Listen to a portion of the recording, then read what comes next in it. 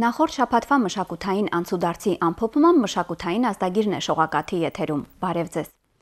Շարունակվում են Ոսկե ծիրան 13-րդ միջազգային կինոփառատոնի նախապատրաստական աշխատանքները։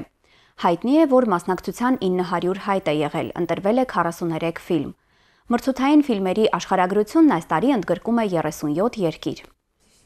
Կազմակերպիչները փորձում են փառատոնը տարածաշրջանային դարձնել, ներառելով ֆիլմեր Իրանից, Վրաստանից, Թուրքիայից։ Այս տարի բարդ է եղել հատկապես իրանական ֆիլմերի ընտրությունը, քանի որ միանգամից 3 լավ ֆիլմ է ներկայացվել։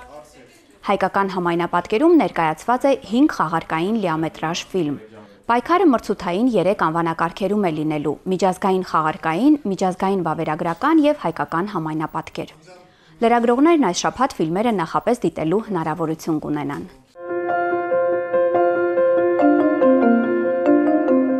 Հունիսի 22-ին անվանի քանդակագործ Հայաստանի Հանրապետության ժողովրդական նկարիչ Արտաշես Հովսեփյանը դարձավ 85 տարեկան։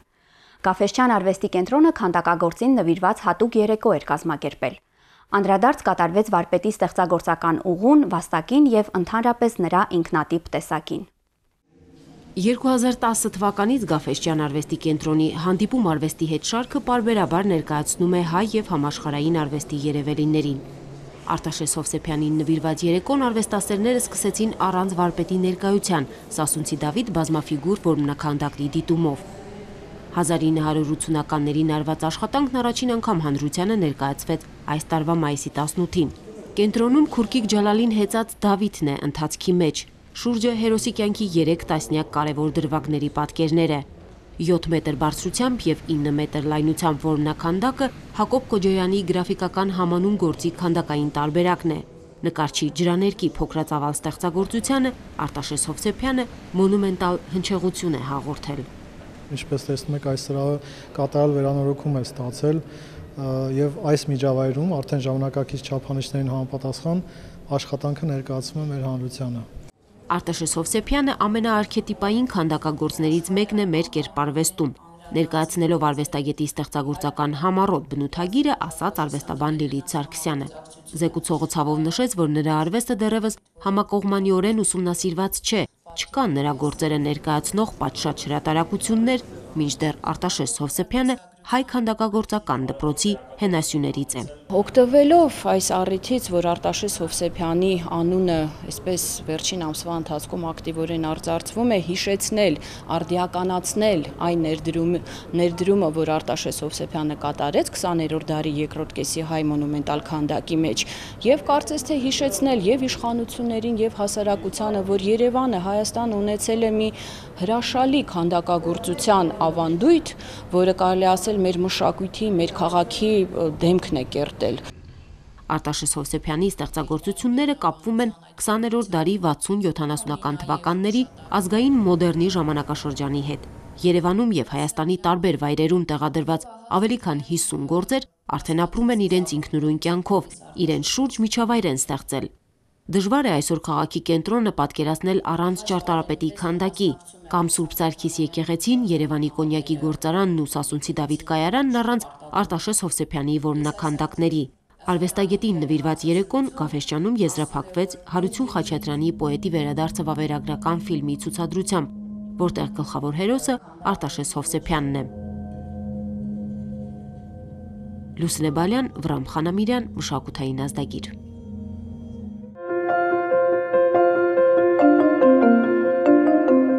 Նկարիչների միությունում բացվեց թատրոնի, կինոյի եւ հեռուստատեսության նկարիչների աշխատանքների ցուցահանդես։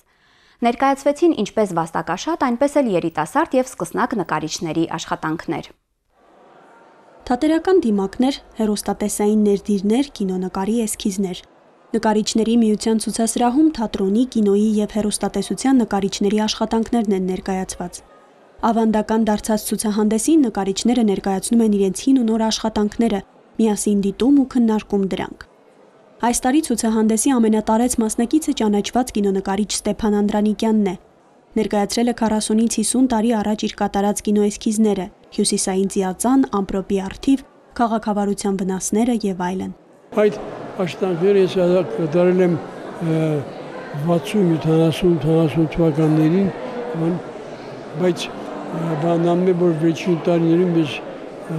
կինոյում չեմ աշխատում, զբաղվում եմ գեղանկարչությամբ, ներկայացրել եմ Արարատ Խանզադյանի դիմանկարը եւ Պլիսեցկայայի դիմանկարը։ Ստեփան Անդրանիկյանը գոհունակությամբ է խոսում այս ցուցահանդեսին երիտասարդների մասնակցության մասին։ Հատկապես հավանել է թատրոնի երիտասարդ նկարիչներին։ Ուրախ է, որ այս բնագավառի նկարչության ապագան վստահելի ձեռքերում է։ Երիտասարդներից Անի Եղոյանը ներկայացրել է Վիլյամ Սարոյանի կոտորածը մանկանց պիեսի հիման վրա կատարած իր դիպլոմային աշխատանքը։ Սրանք մեր դիպլոմային աշխատանքներն են, որպես այդպեսին բավականին մեծ նշանակություն ունի մասնակցել հռչակավոր նկարիչների հետ նույն ցուցահանդեսին ու բավականին լավ խոսքեր լսել մեր գործերի մասին։ Նույն կուրսի ուսանող Անահիտ Ղալոմյանն ասում է, որ փորձում է այս բնագավառ նորարարություն մտցնել։ Իր աշխատանքում օգտագործել է եռաչափ էֆեկտներ, պրոյեկցիա, հարթակն ու հետնաբեմը օգտագործել է ամբողջությամբ։ Հեռուստանկարիչ Վիկտոր Հովհաննիսյանը ներկայացրել է հեռուստատեսային տարբեր հաղորդաշարերի գլխագրեր ու ներդիրներ։ Նաև իրիկնային հեքիաթ հաղորդման նկարները, որ ժամանակին մեծ սիրով ու նվիրվածությամբ է ստեղծել։ Ամեն մեկ կադրի համար մենք անում ենք մեկ աշխատանք, դա պիտի եթերում մնար կես րոպե։ Ինչի համար եմ դա հիշեցնում, որտեղ մենք այն ժամանակ պատասխանատվությամբ ամենայն լրջությամբ մոտենում ենք հեռուստապատկերին, որը թերի չպետք է լիներ, անգամ կես վայրկյանը պիտի ասելիք ունենար։ Նկարիչներից քչերն են շարունակում աշխատել կինոյում, թատրոնում կամ հեռուստատեսությունում, բայց ասում են, որ այդ փորձառությունն իրենց հետագա ստեղծագործական կյանքում շատ օգտակար է եղել։ Մարինե Քոչարյան, Վրամ Խանամիրյան, Մշակութային ազդագիր։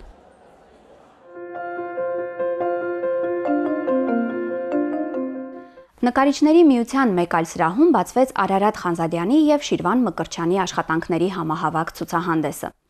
Արարատ Խանզադյանը ամիսներ առաջ է վախճանվել։ Շիրվան Մկրտչյանի հետ նրա ընկերությունը 50 տարվա պատմություն ունի։ Ցուցադրվեցին Շիրվան Մկրտչյանի ստեղծած դիմանկարների եւ ժողովրդական նկարիչ Արարատ Խանզադյանի վերջին շրջանի գունանկարների շարքերը։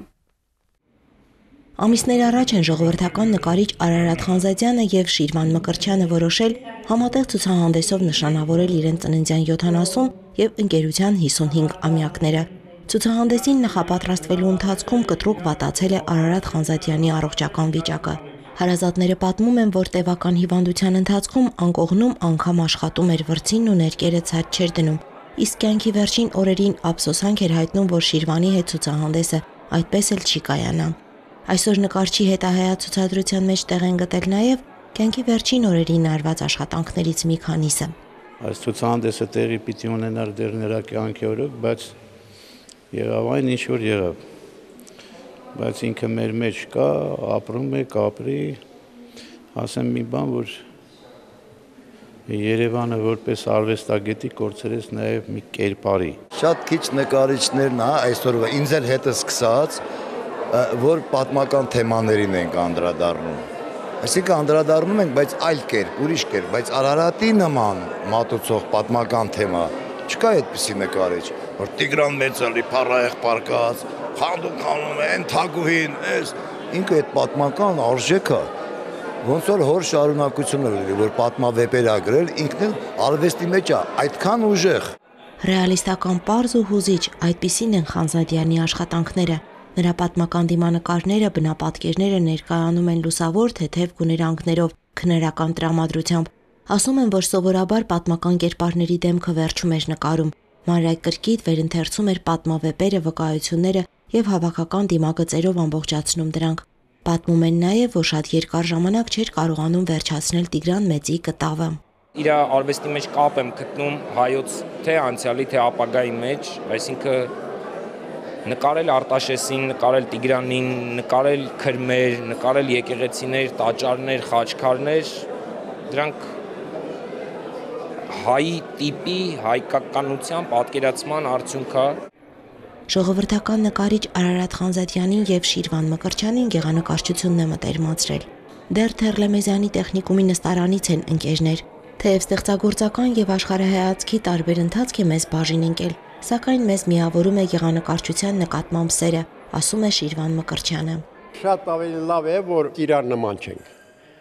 ամեն մեկս մեր աշխարհ ունենք, մեր ոճն ունենք, երբեք չենք նման մեջ։ Չնայած 55 տարի ընկերներ ենք եղել, միասին ակադեմիան ենք վերջացրել։ Ցուցահանդեսը նկարիչների տան երկրորդ հարկի ցուցասրահում բաց կլինի մինչև հունիսի 29-ը։ Լիաննա Չիչակյան, Վրամ Խանամիրյան, Մշակութային ազդագիր։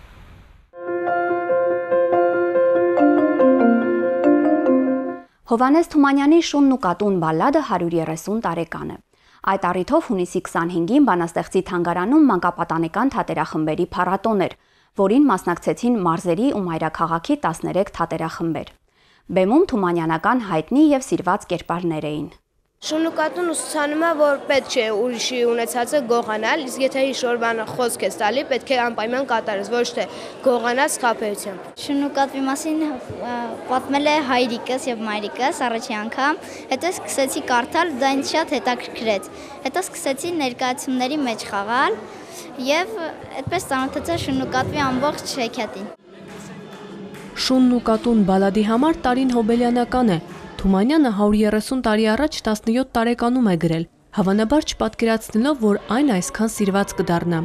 Հովհաննես Թումանյանի թանգարանում Երևանից եւ տարբեր մարզերից հավաքված երեխաները շան, կատվի, դատավորի կերպարներով ամեն մեկը շունն ու կատվի իր տարբերակն է ներկայացնում։ Նախապես հայտարարել էին փառատոնին մասնակցելու պայմանները։ Թատերախմբերին հնարավորություն էր տրված շունն ու կատվին ներկայացնել մեր ժամանակներում։ Հայտնի պատմությունը մեկնաբանել ըստ իրենց ընկալումների ու վերջում դատաստանի միջոցով որոշել անմեղին ու մեղավորին։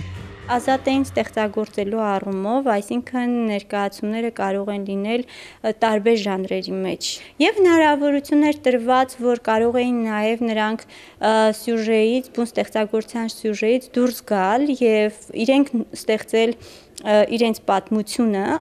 Շնիկի արկածները, Վանա կատուն, ունեցողն ու չունեցողը, այս եւ այլ վերնագրերով ներկայացան Գեղարքունիքի, Կոտայքի, Արմավիրի, Տավուշի, Լոռու, Արարատի եւ Երևանի 13 մանկապատանեկան թատերախմբերը տեխնիկային, թատերական, բալետային, օպերային, մնջախաղային, երաժշտական եւ այլ ներկայացումներով։ Դսեղի Հովհաննես Թումանյանի անվան դպրոցի Կաթիլ թատերախմբի ներկայացմամբ մեկնարկեց տոնական փառատոնը։ Փորձել ենք ավելի ժամանակակից ձևով լուծում տալ, բարի ավարտ ունենա եւ քանի որ այսօր Հայաստանում շատերն են գնում արտագնա աշխատանքի, մենք փորձեցինք շունն ու կատվին ուղարկել օտար երկիր, որտեղ նրանք օտարության մեջ ընկերանում են եւ մտերմացած վերադառնում։ Սա էլ Կոտայքի կանթեղ երգող դերասանի ներկայացումն է։ Այստեղ մի նոր կերպար է հայտնվել ծաղրածուն, որն իր կախարդական փայտիկով քարացնում է գառներին ու հովին եւ գողանում գդակը։ Այսպես տարբեր իմպրովիզներով 13 թատերախմբեր շնորհավորեցին սիրված հերոսների 130-ամյակը։ Հովհաննես Թումանյանի թանգարանն այս տարվա ընթացքում հասցրել է բալլադին նվիրված եւս մի քանի միջոցառում իրականացնել։ Փառատոնի կազմակերպիչները խորհրդանշական նվերներ ու պատվոգրեր հանձնեցին մասնակից բոլոր թատերախմբերին։ Մարի Խաչատրյան, Վրամ Խանամիրյան, Մշակութային ազդագիր։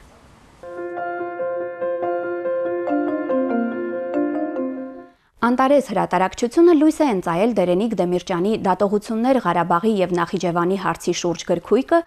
եւ Խորխե Լուիս Բորխեսի Բաբելոնյան գրադարան խորագրով պատմվածքների եւ էսսեների ժողովածուն։ Բորխեսի գործերը իսպաներենից թարգմանել են Հովհաննես Բոդուկյանը եւ Կարա Չոբանյանը։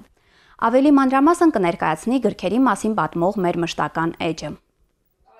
Անտարես հրատարակչությունը եւ Դերենիկ Դեմիրճյանի տուն թանգարանի վարիչ Կարինե Ռաֆայելյանը հրատարակել են հայ գրողի անտիպ նյութերից։ Դատողություններ Ղարաբաղի եւ Նախիջևանի հարցի շուրջ վերնագրով 24 թերթ ձեռագիր նյութը պատահաբար է գտնվել գրողի արխիվում։ Փաստորեն 50-ական թվականներին Դեմիրճյանը հետաքրքրվել է այն բոլոր խնդիրներով, որոնք կենսական նշանակություն ունեցան հայության համար 1988-ից սկսած։ 1950-ական թվականներին մեծ համարձակություն էր պահանջվում այսպիսի տեսակետներ արտահայտելու համար։ Գրանորություն պարունակող գրքույկի շապկի համար ընտրվել է Դերենիկ Դեմիրճյանի գրեթե չշրջանառված ու քիչ հայտնի լուսանկարը։ Այս նյութը գտնվում էր նրա անավարտ ուրեմն նյութերը ամփոփող գրանցամատյանում եւ ինքնին հասկանալի էր, որ մշակողն էլ Դեմիրճյանն էլ ժամանակին պիտի զգուշավոր լինեին եւ թույլ չտային, որ այն ջրի երես դուրս գա ոչ ճիշտ ժամանակներում։ Նոր բնագրային թարգմանությամբ լույս է տեսել Խորխե Լուիս Բորխեսի Բաբելոնյան գրադարան ժողովածուն։ Թարգմանիչը Կարա Չոբանյանն է։ Բորխեսը լատինամերիկյան այն սակավաթիվ հեղինակներից է, որ դեռևս խորհրդային շրջանում թարգմանվել է հենց բնագրից։ Հրատարակչական անհաջող որակով գիրքը լույս էր տեսել 1990-ին, նոր հրատարակության պատրաստելիս պարզվել է նախորդ գրքում տեղ գտած ժողովածուներից 3-ում երկուական պատմվածք պակաս է, որը այս հրատարակության մեջ լրացվել է, ավելացվել է ևս 2 նոր ժողովածու։ Բորխեսն իր ժամանակի ամենաինտելեկտուալ մարդկանցից էր, դա արտահայտվել է նրա գրականությունում, թեպետ գրելու նրա ոճը շատ պարզ է, կարճ, կարծես մաթեմատիկական ճշգրտություն ունեցող նախադասություններում բարդ մտքեր են, չկա ոչ մի գեղարվեստական լուծում, ոչ մի զգայական բան, թերևս նույնիսկ շատ չորուցամակ ոճ է լեցուն բազմաթիվ անհայտներով, որ ընթերցողին են առաջադրվում։ Ընթերցողների լայն շրջանակի համար չի Բորխեսը 5 ժողովածու, բայց շատ տարողունակ։ Կարծես չկա մի թեմա, որին Բորխեսն անդրադարձած չլինի։ Սկսված կյանքի արարումից, Աստծուց, Անդրշիրիմյան կյանք, բոլոր թեմաները։ Տերենիկ Դեմիրճյանի դատողությունները եւ Բորխեսի Բաբելոնյան գրադարանը ժողովածուն արդեն հնարավոր է գտնել Իսահակյան 16 ահասթեում գործող Հայ գիրք գրադարանը եւ Երևանի մյուս գրախանութներում։ Հերմինե Հակոբյան, Գևորգ Ավագյան, Մշակութային ազդագիր։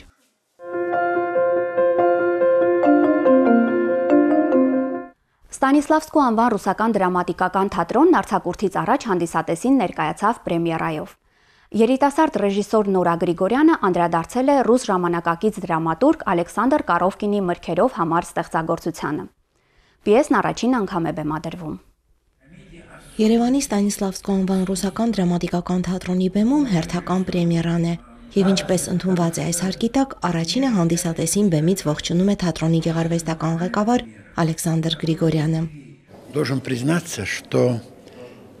день премьеры это самый радостный и самый счастливый день. Պետք է խոստովանել, որ պրեմիերայի օրը ամենաուրախ երջանիկ օրն է թատրոնի համար։ Նախորդ 2-3 ամիսներին դժվարին աշխատանքային օրերից հետո պրեմիերա հրաշալի ներկայացում Մրգերով համար բեմադրել է երիտասարդ ռեժիսոր Նորա Գրիգորյանը։ Դրամատուրգը նույնպես երիտասարդ է, ՄԽԱՏ-ի դերասան։ Это бывший, а он не только бывший, он и сейчас актер МХАТа. Юрист! Неплохой. Судя по апартаментам, очень даже неплохой. Սա բեմադրող ռեժիսոր Նորա Գրիգորյանի երկրորդ մեծ աշխատանքն է Ստանիսլավսկու անվան թատրոնի բեմում։ Մինչ այդ հեղինակել է մանկական ներկայացումներ։ Թատերական խորհուրդը երկար քննարկումներից հետո է որոշել անդրադառնալ Ալեքսանդր Կորովկինի այս գործին։ Բեմադրիչի խոսքով կերպարներն այնքան ցայտուն են, իրավիճակները կյանքից վերցված, որ հաճախ մոռանում ես, որ բեմի վրա ռուս հասարակական գործիչ է, իր կեղտոտ խաղերով եւ իրավիճակի չոր դուրս գալու հնարքներով։ Առաջին անգամ կոմեդիա եմ բեմադրում։ Կարծում եմ, որ կոմեդիա բեմադրելը շատ դժվար աշխատանք է։ Մեզ ծանոթ կերպարներ շատ կան պիեսում, ինչի որ աշխատանքի ընթացքում իհարկե ինչ որ մարդկանց նմանացրել ենք նույնիսկ կերպարները։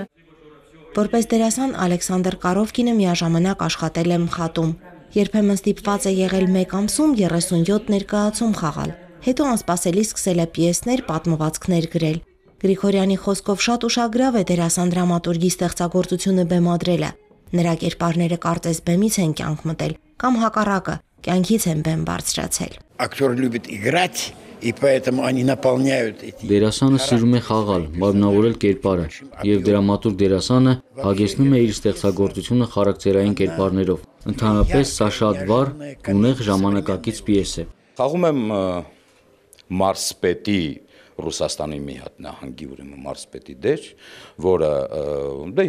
ինչպես մարզպետներին մի քիչ բնորոշ է, բավականին կողոպույտների եւ գողությունների հետևանքով դիմել է փախուստի, թաքնվում է Մոսկվայում իր համարում, հյուրանոցներից այդ համարում լյուքսում եւ փորձում է կաշառքների եւ բանի միջոցով լուծել իր հարցերը։ Թատրոնն այս ներկայացումով կեզրափակի թատերաշրջանը եւ խանումը ներկայացումով կմեկնի Ռուսաստան։ Հյուրախաղերը կտևեն շուրջ 1 ամիս։ Թատրոնը կհյուրընկալվի ռուսաստանյան 4 մեծ քաղաքների դրամատիկական թատրոններում։ Իդեպ խանումը ներկայացումը շուրջ 700 անգամ խաղացվել է տարբեր բեմերում եւ ռուսական թատրոններն իրենք են ցանկություն հայտնել իրենց բեմերում տեսնել այն։ Ստանիսլավսկու անվան թատրոնը մինչև տարեվերջ պլանավորում է ավարտին հասցնել նաև Աստրովսկու ամպրոպը, 2 մանկական ներկայացում, ինչպես նաև ֆրանսիական մյուզիկլ, վաստակավոր դերասանուհի Վերոնիկա Սարոյանի բեմադրությամբ։ Լիաննա Չիչակյան, Վրամ Խանամիրյան, Մշակութային ազդագիր։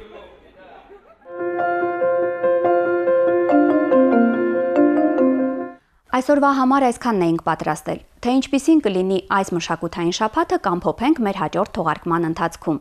Մինչ հանդիպում։